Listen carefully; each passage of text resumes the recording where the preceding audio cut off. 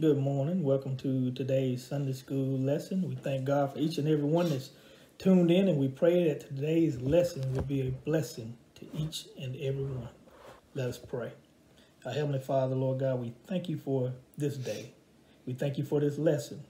And Lord, may we take you at your word that we may remain steadfast in our faith and do and say the things that are pleasing in your sight. Yes. We want to please you. That is our goal. And we thank you for your grace, and we thank you for your mercy. And it's in your Son, Jesus' name, that we pray. Amen. Amen. Amen. The title of our lesson today is A Persevering Faith, or continuing in our faith despite whatever life throws at us, through our challenges, obstacles, and troubles. A persevering faith. Okay. Our lesson scriptures today is coming from Hebrews 10, verses 23 through 36. Hebrews 10, verses 23 through 36. And our key verse today is Hebrews 10, 23. Let us hold fast the profession of our faith without wavering, for he is faithful that promised. Hebrews 10 and 23. Now, Aim for Change says that by the end of this lesson, we will explore the stories of early believers who suffered for the sake of their faith, long for the courage to endure suffering as a result of our faithful witness, and share in the suffering of Christians around the world. And how can we share in the suffering of Christians around the world? We can simply pray. Amen. And that'll engage us in their suffering, because the prayers of a righteous man or woman availeth much. Amen. All right, we'll begin with our story today. Anthony and Sharita had dated for 1 year and been friends for 8. They had had their ups and downs in their relationship. Some bad decisions from Sharita's past kept coming back to bite her, it seemed. But with prayer and heartfelt changes, they would work through the troubles as they came. One Saturday, Anthony met with Mr. Williams, Sharita's father. Anthony said to him, "May I have your permission to ask Sharita to marry me? I love and respect your daughter and want to make her my partner for life. She is my blessing from God." Mr. Williams thought for a moment and smiled.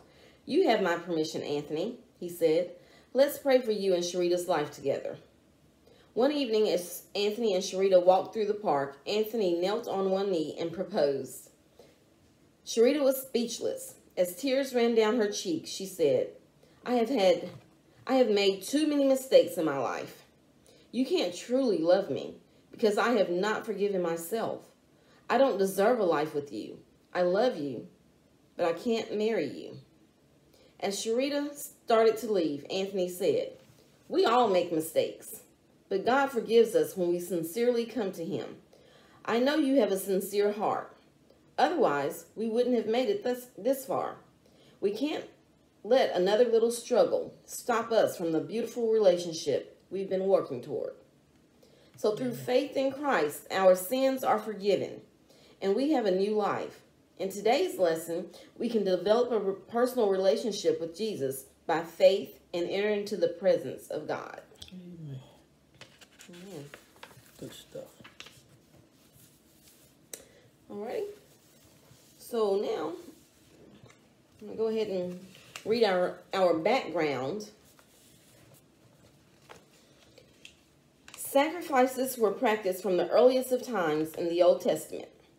Animals were imperfect sacrifices that could not completely purify or atone for people's sins.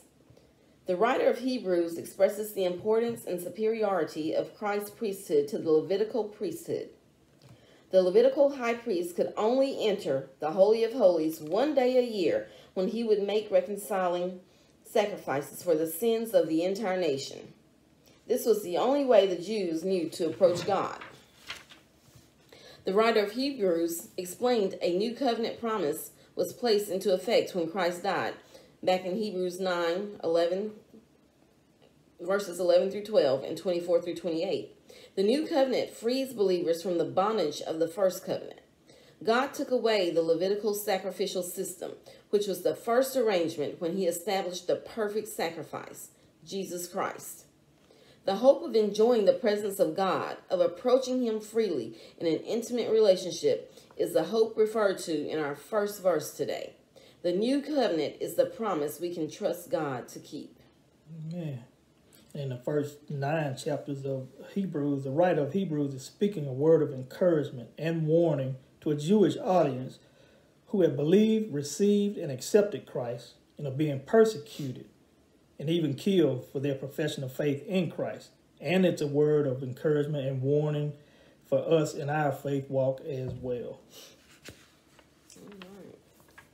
So we have 4 outlines today. 4 outlines. Our profession of faith, Hebrews 10, verses 23 through 25. Knowledge of the truth, verses 26 and 27. How God will judge His people, in verses 28 through 31. And lastly, looking forward through suffering, in verses 32 through 36. Okay. So our first outline, our profession of faith, in Hebrews 10, verses 23 through 25. The writer encourages believers to hold fast the profession of our faith without wavering. God reveals His promises and truths through His word. Thus, we must embrace God's word and resist temptation and opposition. He wants to reassure the believers by calling them to remember that God is faithful that promised. God will do what He has promised. That's all there in Hebrews 10:23. The writer also instructs the believers to consider each other. Believers must provoke or stir up the qualities of love and good works toward each other.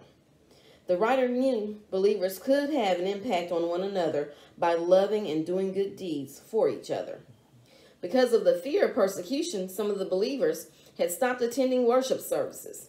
Therefore, the writer encourages the believers to pull together, to stir up loving and active faith. The fellowship of believers is a source of encouragement.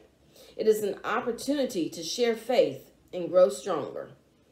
So Hebrews 10, verses 23 through 25. 23 through 25 says, "Let us hold fast to the profession of our faith without wavering, for He is faithful that promised.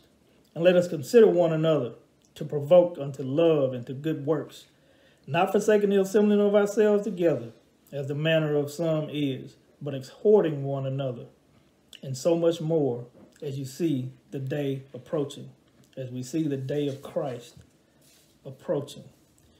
So the writer is encouraging us to hold fast or continue to hold fast to what we believe, to what we confessed hope in, and that hope is in Christ, death, burial, and resurrection, in which He atoned for us. He died in our place and put us in the right relationship with God.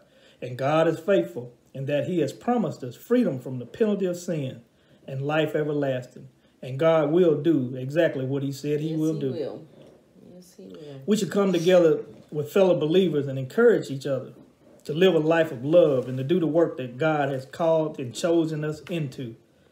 We should assemble together in prayer, study, and worship, and strongly encourage one another to live for Christ because He died for us. And the day of His return is soon approaching. Proverbs 27:17 says that as iron sharpens iron, so one person sharpens another. We shouldn't hold back on giving each other tough love that will help us to move, that will help move a person forward. So we have to tell each other the truth, the whole truth, and nothing but the truth. As iron sharpens iron, so does a man sharpen the countenance of his friend. Okay. And so over there in verse 23, it's just reminding us that in light of what Jesus did, we need to hold fast to the truth, because discouragement made them waver from the truth. In verse 24 here, in light of what Jesus did, it reminds us to pursue the community of God's people. So discouragement made them avoid community at the very time they needed it most. And, it makes me think of the pandemic. How so many people, we've gone back into the churches now, and so many people still, have walked away. But forsaking fellowship is a sure way to give place to discouragement. Our motivation for fellowship must be to obey God and give to others. We can and should gather with believers to encourage someone who needs to stand strong against the tide of discouragement. This pandemic is discouraging. So we gather, though, to receive something from God. We gather to give something to God. We gather to encourage each other by our shared faith and values. We gather together to bless one another. We gather together to work together. Do not forsake the assembling of yourselves together. Let's have some church. And not just on Sundays, but every day. Amen. Okay, we're going to move on to our second outline, knowledge of the truth, which is verses 26 and 27. And here the writer of Hebrews reminds the believers that if they sin willfully, they deliberately reject Christ. It is a conscious rejection of God after receiving the truth and the guidance of the Holy Spirit, rather than an occasional act of sin. Believers should not willfully rebel against God's provisions after receiving and fully understanding the knowledge of the truth, which is Christ's offer of salvation. The consequences of rejecting God are judgment and fiery indignation, which shall devour the adversaries, and there is no hope of forgiveness. Thus, those who reject Christ and disobey God are his adversaries. There is one certain judgment: death and destruction for obstinate apostates. The apostates will experience the wrath of God because there is no other help for sinners who reject their only remedy, salvation through accepting Jesus Christ as our Lord and Savior. Not a good thing to call down the wrath of God on yourselves. 26 through 27.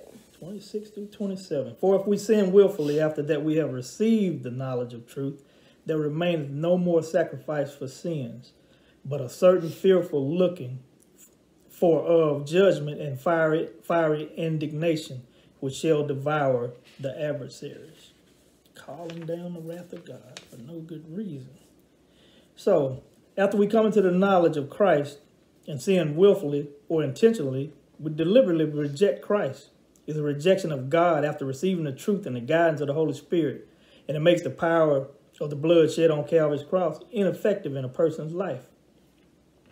1 John 1, 6-7 says, if we say we have fellowship with him and we walk in darkness, and that's to continue in sin, we lie and do not practice the truth. But if we walk in the light as he is in the light, we have fellowship with one another. And there's that assembling together again, fellowship with one another. And the blood of Jesus, his son, cleanses from all sin. So since we have been forewarned, we should be on our guard that we will not lose our way and fall from a secure standing which is in Christ, but grow in grace and in the knowledge of Jesus Christ. When we turn our backs on God, we become his enemy. And Hebrews 2:2 tells us that every sin will receive just punishment. Every sin will receive just punishment. So true. Because that's basically what those verses 26 through 31 is. The danger of a willful rejection of Jesus' perfect sacrifice for us. But think about it. If Jesus' sacrifice for sin is rejected, there remains no other sacrifice that can cleanse.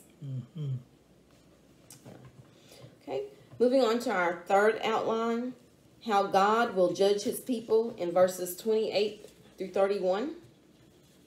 So the Old Testament refers to the sin of idolatry that requires 2 witnesses or 3 witnesses to be put to death, back over in Deuteronomy 17:6.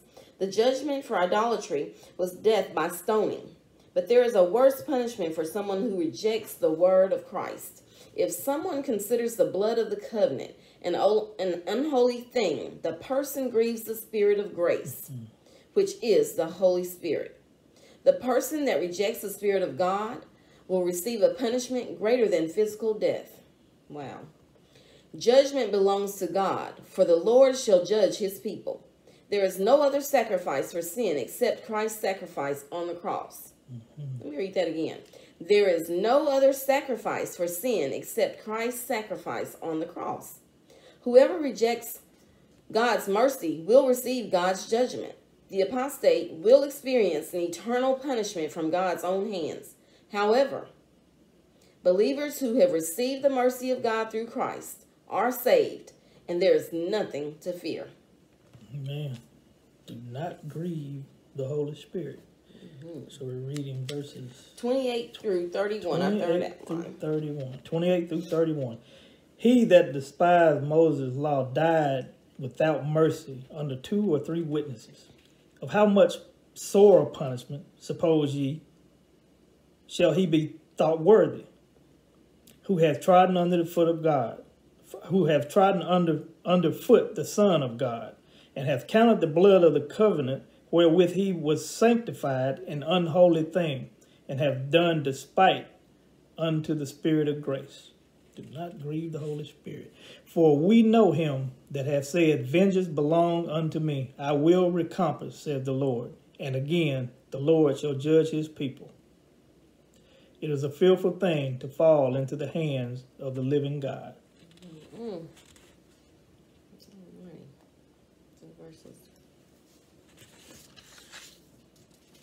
All right, 28 through 31.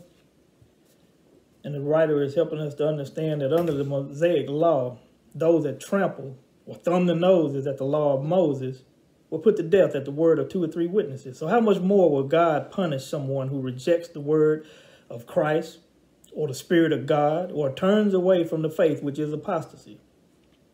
Isaiah 59 and 18 says, according to their deeds, accordingly he will repay. Fury to his adversaries, his enemies. Repayment to his enemies. Judgment belongs to God, and there is no other sacrifice for sin except Christ's sacrifice on the cross. As a man soweth, so shall he reap. All right. So now we're going to move to our last outline, looking forward through suffering in verses 32 through 36. 32 through 36.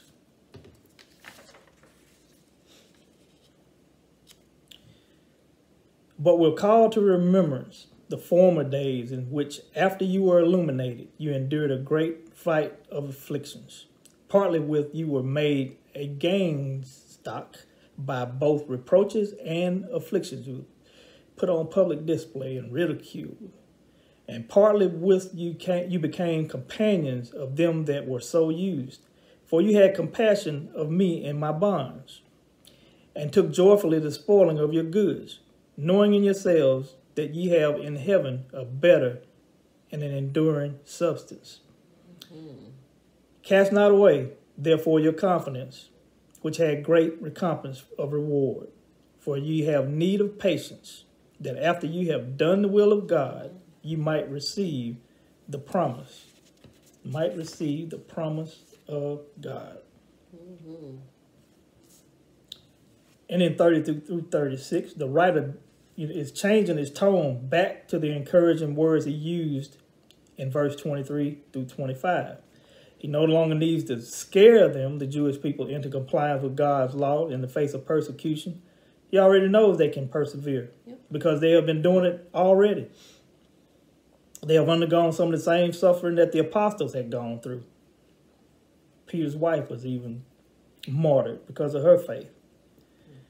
They were able to do this because they were looking forward to God's reward. Mm-hmm. While it is a fearful thing to stand before God's judgment, if you do not obey him, it is a blessed thing if you do obey him. Judgment Day for God's faithful followers who suffer with patient endurance will see the receipt of all God has promised. And he has many promises for us, but one main promise. And that is the promise of eternal life through his Son, Jesus Christ. Okay. So looking forward through suffering. Romans 8 and 18 says, for I reckon the sufferings of this present time are not worthy to be compared with the glory which shall be revealed in us. So let us continue in faith despite the troubles, the challenges, the obstacles, the opposition that we have in life. And let's be faithful unto death, and we will receive a crown of life. That is our hope, because that is God's promise. Amen. So faith is effective when we depend on God and rest in what Christ has done on the cross. The writer of Hebrews urged believers to recognize the superiority of our faith and live in obedience to God each and every day. Through Christ, we have an eternal reward and significant privileges that we can experience through our new life in Christ. Through Christ, we can experience God's presence and develop a relationship with Him. We can grow in faith and experience a deeper relationship with God when we trust and believe without doubts and concerns that the world presents. The world is temporary, but our life with God is eternal. Each day we must trust God and hold on to our faith, and then share our faith with others. When we share our love for God, we can encourage others and introduce them to a new life through Christ. Man. Amen. So our Activation for application.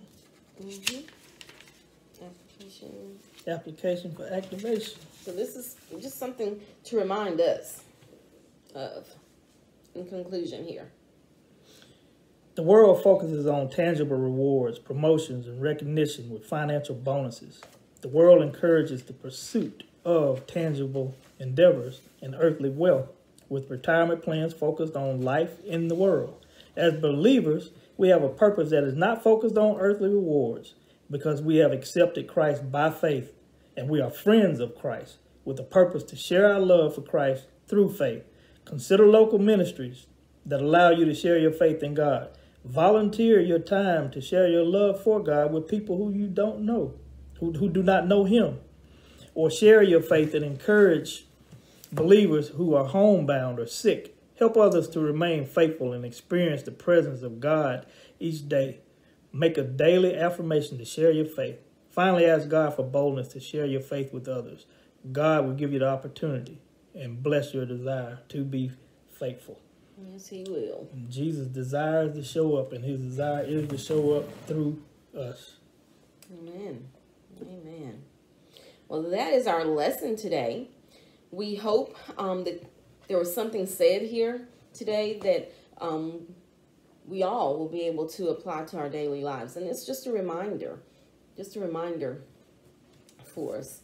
And we thank you for your time. Thank you for tuning in with us this morning. And we look forward to our worship service this morning at 9:30. Amen. And everything that took place here with the writer of Hebrews talking to this audience took place 60 to 100 years, after Christ's death. So they suffered a lot of things. We suffered things. But through this lesson, we can take God at His word, and that should help us to remain steadfast, unmovable, and always abounding in the work of the Lord, which is our reasonable service. Amen. So we thank you for tuning in, and we pray that you'll have a blessed week and a blessed rest of the day. So God bless you. Amen. Thank you. St. Andrew PB Church, where Elder Beeford Moore III is pastor, is located at 1393 Swancott Road, Madison, Alabama, 35756.